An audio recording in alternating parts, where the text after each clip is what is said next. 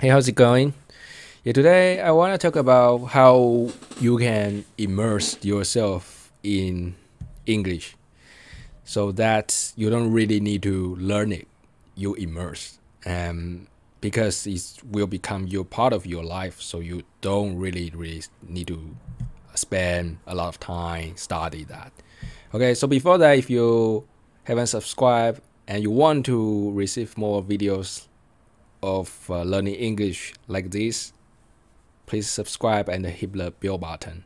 Okay, so how to really immerse yourself, how to really make English your part of your life that you couldn't live without it.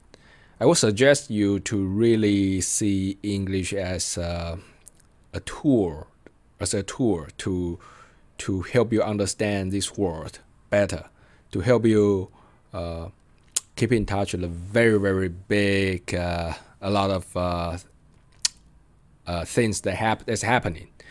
That's the benefit that you can get if you see English as your lifestyle, as your part of your life. For example, if you want to read or watch a lot of news, or you're already doing that in your mother tongue, you actually switch that kind of channels to English. You watch English news, you read English newspapers. They just allow you to know more things that happen in the world, because English is really the most international languages, at least at the moment. So you will be able to really understand this world better. So that's really good for you, right? Then at the same time you learn English, and because reading in English doesn't really affect the your purpose of reading news. The purpose of reading news is like to learn more things about the world, and no matter what kind of languages you used to read newspapers, it's basically it give you some certain amount of information, and not to mention English probably can give you a broader coverage of the world.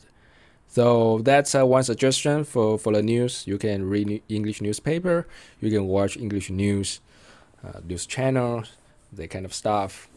And I give another example. Maybe you like to read books, and you read a lot of novels, and there are a lot of novels actually originally are written in English. For example, in Japan, many English novels are translated in Japanese. So a lot of people read English novels in Japanese. So that's definitely a lot of people doing that because they read faster in Japanese. So there's a reason they need to read in Japanese. But if you can, take some risk, or it's not like really a risk, you just if you are willing to read slower, so you can read in English. And maybe at first you only can read like 20% of your speed reading in your mother tongue, but over a couple of months you probably can speed up your speed to maybe 40%, 50%, and over a year your speed will almost catch up to your native language reading speed, maybe like 80%, 70%, things like that. And so long as you reach this mark, you can really observe any knowledge in English without like making too much effort.